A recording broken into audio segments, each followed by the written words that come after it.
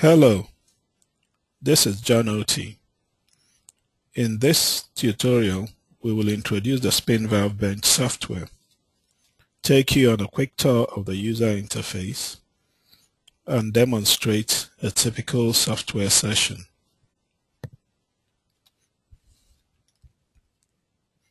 Spin valve bench is a general purpose software that is geared primarily towards the design of spintronic devices and sensors. It's a Microsoft Windows application and is ideal for scientists and engineers that are interested in convenient design, analysis, and optimization software. It has a minuscule learning curve.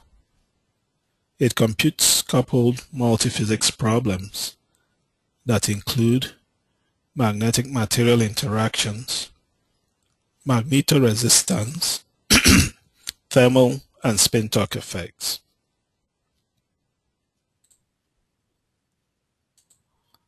Let us begin with a typical startup screen of a spin valve bench session. This dialog box right here on display is the new design dialog box that assists with rapid creation of new designs. It gives you the option of starting a design completely from scratch when you select empty in the templates box, or the use of several available templates to base your design on.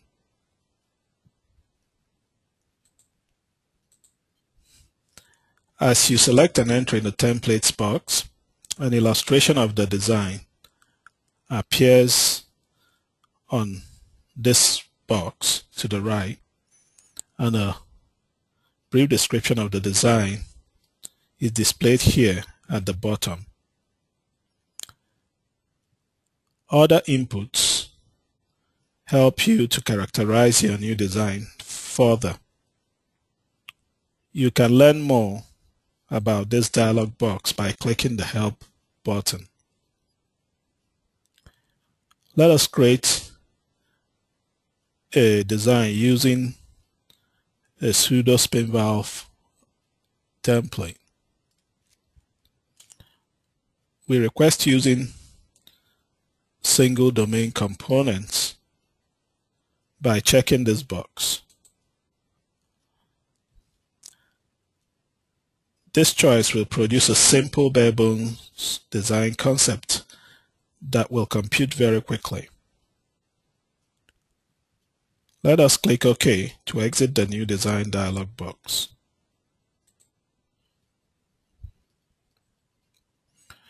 With that, the start phase of the new spin valve bench session is complete. Our new design is displayed in this box, the System View window.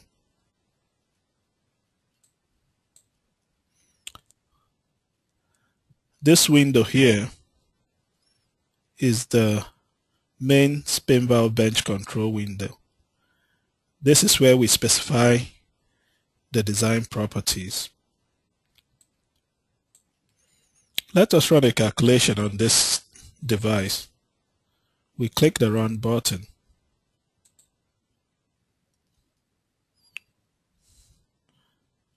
The calculation starts. Let us pause it for a while by clicking the Pause button. Notice that the Pause button is relabeled Continue, so clicking it again continues the calculation. The Run button, on the other hand, is relabeled to Cancel Job. Clicking it terminates the calculation. A simulation produces and displays an evolving sequence of magnetic states and output curves of the device based on design specifications. Here are output curves specified for the design.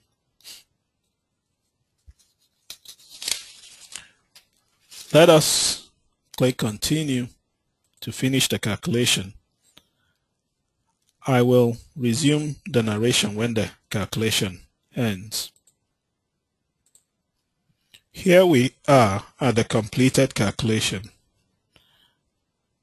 The control window is minimized and we repositioned and resized some windows for clarity. The output curves are fully plotted and the device is in its final solution state.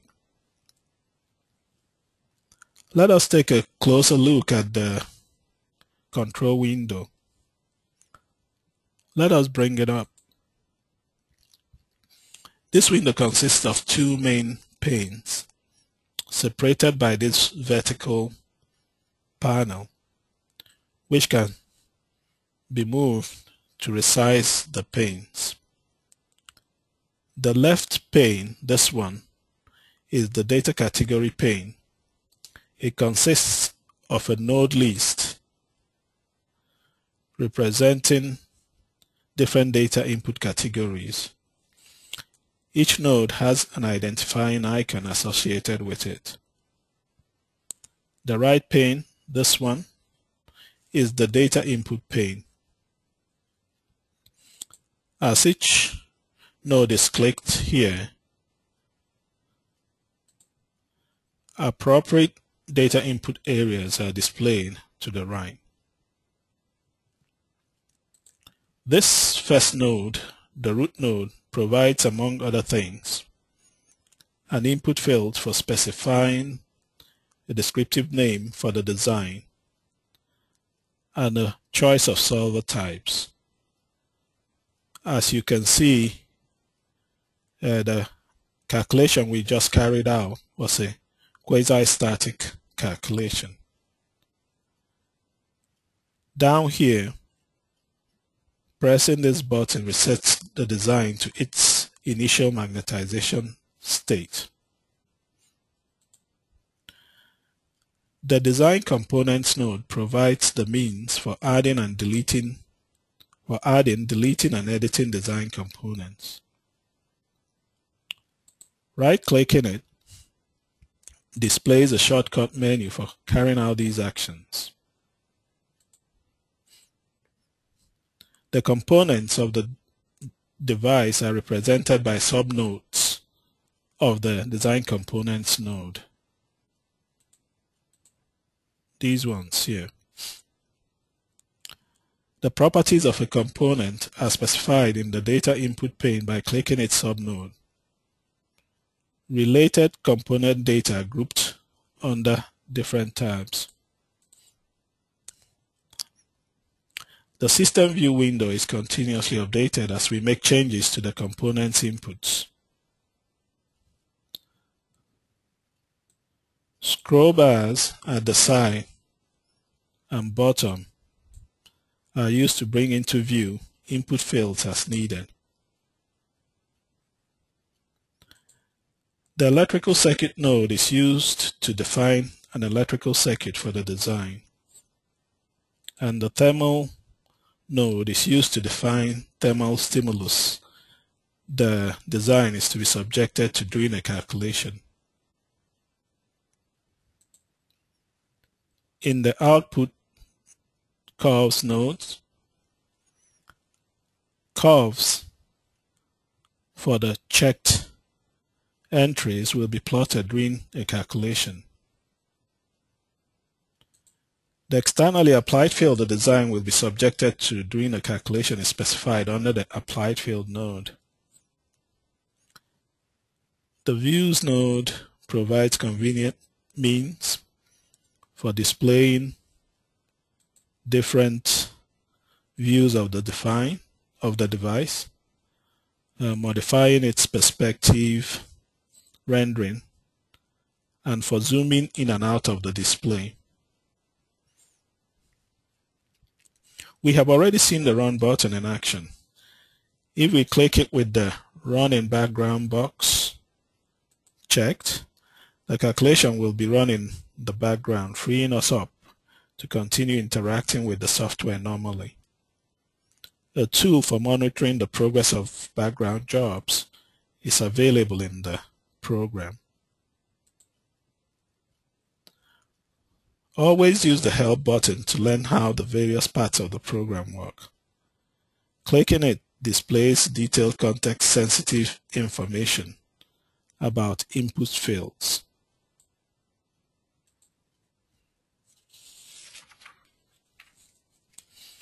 Much of the program's main menus play their usual roles in standard Windows applications.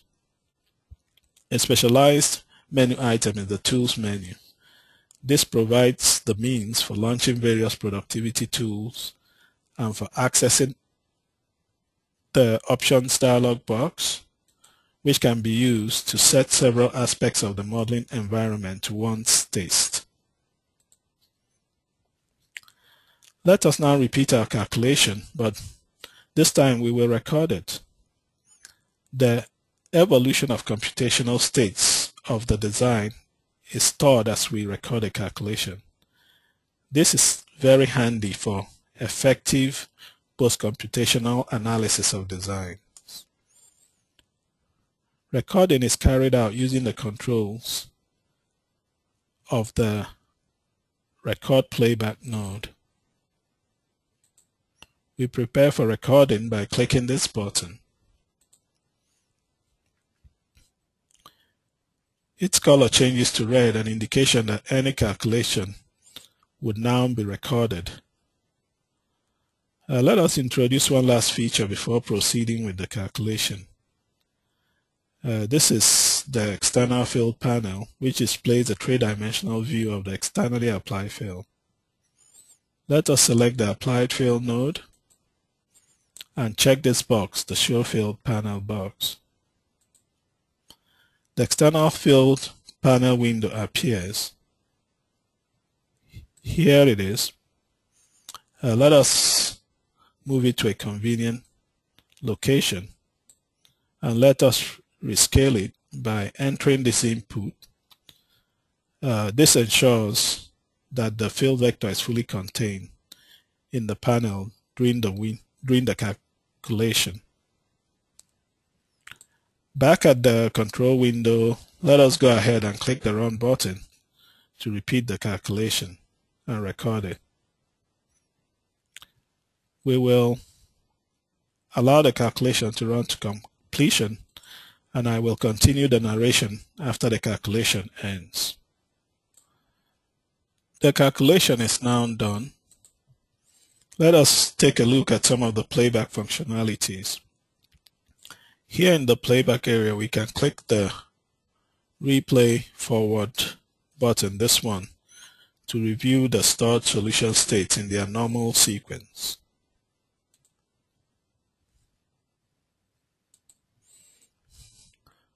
Here we are. Notice that the computer states are played back both in the System View window, the output curves, and the external field panel. Back in the control window, let us click Stop to stop the playback. You can jump to a random playback frame by clicking the Go To button. So we can specify a random frame here and click OK.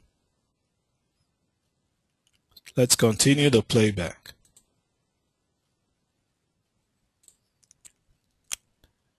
This foil summarizes the typical stages of a spinval bench session.